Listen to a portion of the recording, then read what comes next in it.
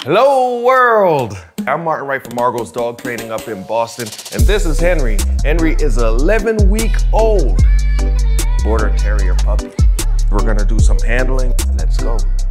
First thing I wanna do is I wanna get Henry kind of used to being handled by people. He's already used to it because his owners did come to our puppy kindergarten for about 3 weeks. But even if they didn't, at this age, we need to socialize the puppy to being held and held by people on a regular basis. So what I'm gonna do is I'm gonna put my hand underneath the chest.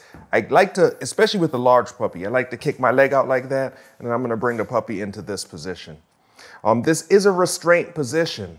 It is important that, you know, in the early socialization period of our dogs, that we practice restraint with them, because the vets are going to restrain them and groomers are going to restrain them. Once he's in this position, what I want to do, a lot of dogs will be really excited, but what I want to do is I just want to wait for a little bit and let him calm himself down, right? From here, I want to get him used to us touching his paws. So right there, we see there's play biting, which is normal for a puppy. That's not so bad. I'm gonna go again. Excellent. Sometimes I ignore it.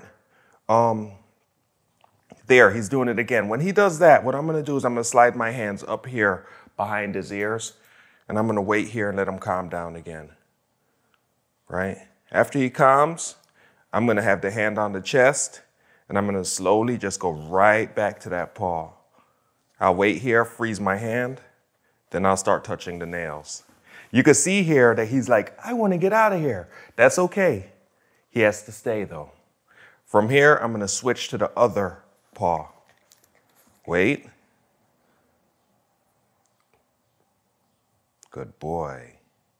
And I want to make sure I touch the nails here, flip against the nails, get in the pads, all those kind of things. Of course, he has back paws, so I have to reach all the way back there to get him. Because if we only touch the front paws, the puppy will be used to us touching only front paws, but they will not be used to us handling their back paws. So it's important that we do that. After that's done, I'm gonna hold on the chest again. He's starting to get up, so I'm gonna give him space, and I'm gonna just rest my hand on his rear. Once he goes back into that sit, I'm gonna just take that space away. Next thing we're gonna do is we're gonna check out these ears. Whenever I want to wash a puppy's ears, I want to make sure I flip my ear up. I put the washcloth here, and we just wash like this. Nothing goes inside the puppy's ears. Really, I want to get the puppy used to a little bit of pulling, a little bit of manipulation of the ear. He does not mind that. You can see that he was much more worried about his paws than he is about his ears. So that would mean if I'm handling him for the next few weeks, I'd handle the paws a lot. Right? Another thing I want to do is I want to move the puppy's head around. I want to control the head. That's something that humans do a lot. We hold the puppy's face and we move their heads around. I don't do it with my dogs personally, and I don't think my clients do it too much with their dogs because we talk about how rude that can be, but we want to get him used to that. Oh, see, he gets a little bit nervous about that. Good boy. Excellent. Next thing we're going to do is I'm going to open this puppy's mouth. I hope Frank is able to get a real good close-up on this. So what I want to do is I want to put my hand on the puppy's chest, and then my other hand, I'll flip it up. So that way it's right underneath his chin. I'll use these 2 fingers, and I will tickle right at his teeth. Right there is open, and a lot of the times when his mouth is open, I want to stick a treat in here. Excellent. And cut. Are you sure he's 11 weeks old? Are these adult teeth that are coming in here? Did he lose teeth? Did he lose any teeth? You haven't found any? His teeth, for some reason, are not razor sharp.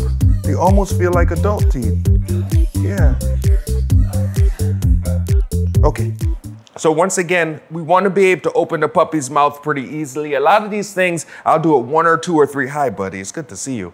A lot of these things I'll do 1 or 2 or 3 times as I'm practicing it, and then I'll get up and go do something else, you know? So this time, I'm going to have a treat in my hand. Actually, this being such a small puppy, I could actually, and with experience, I could actually hold him and open his mouth with the same hand, right? So I go here, mouth is open, in goes the treat, and then I cover just as if I was giving them a pill. I just want to practice that.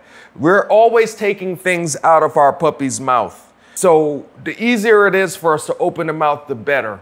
And also, we're always taking things away from the puppy. So if I could open the mouth and give him something nice, then that is always nice as well. It's always something that I feel good about, to be able to open and give something nice. Another thing we have to do is we have to show this puppy that we could touch him all over his body. So I'm gonna pick up the front end here. Here's puppy play biting, which is natural. He stops pretty quick, which is good. I'm gonna pick up the front end here. He starts doing it again.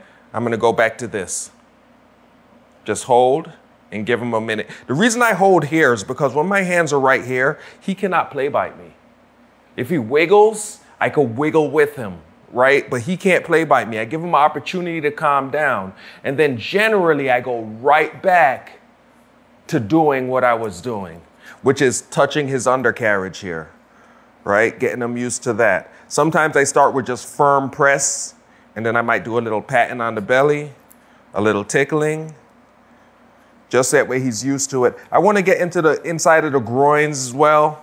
I want to get to his private parts to make sure that he understands that wherever I touch him, it is okay. Here's a little play biting. When that happens, my hand goes to his chest.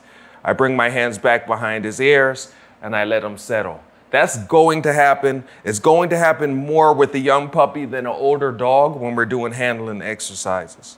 All right, so we did underneath, we did his ears, we checked those out. What I'm gonna do now is a quick capillary refill test. Gonna need a close-up here, Frank. So capillary refill is pretty fun, it's pretty good to do. The thing is that if you look at his gums right now, you can see that they're nice pink. If I press on them, and then I release, they turn white. I don't know if you could see that in the camera, but they turn white and then they turn back pink again. I wanna know the rate of that. After, when I know that he's refreshed and hydrated, I press here and then I release, right? A lot of the times you could, by doing that, you could check how quickly the capillaries are refilling. This is a really good thing to do if you want to check if your dog is dehydrated or if your dog is going into shock. Another way to check for dehydration is the skin pinch test. Just like us humans, if you pinch our skin, and it drops quickly, that means we're hydrated pretty good. With a dog like him, some dogs, the really furry dogs, it's hard to do. If I pinch the skin though, I can see the skin, and if I know the rate that it drops back, if I have an idea of that, then I could tell how hydrated a pup is that way as well. What else do we have to do here? We have to pull the tail. We always have to pull tails. There he goes. And that's all. I don't need to do much of this. Just a little wiggle, a little pull. It's just to get him used to it, get him used to having his tail handled. That's important.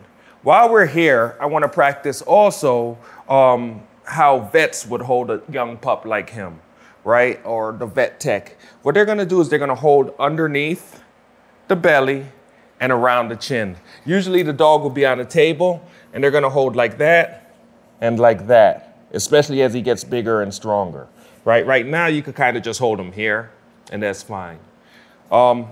Final thing we want to talk about is picking up a puppy.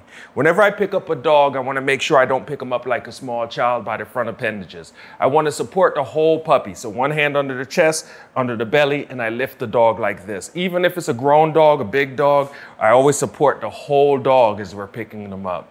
All right, so that is very important.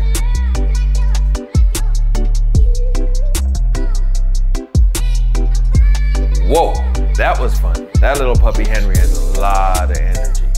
The thing about handling is that it's very important in the early socialization period with the dogs. It's important that we handle our puppies every day. It's important that we get down on the floor with our puppies every day.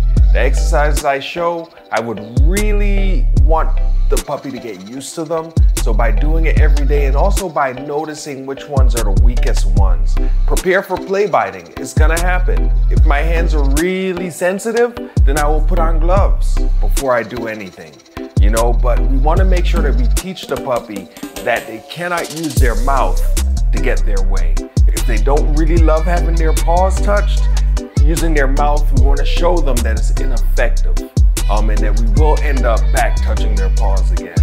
And then the more that we do it and the more that we show that that isn't effective, the pup will trust us more because nothing bad happens. And then it will get easier and easier over the lifetime of the dog. So do your handling exercises every day. If you like what you see here today, then definitely subscribe to the channel. Give us a thumbs up. Check out argostraining.com for more information about Argos dog training and about me, Martin Wright. Till next time, enjoy your dog.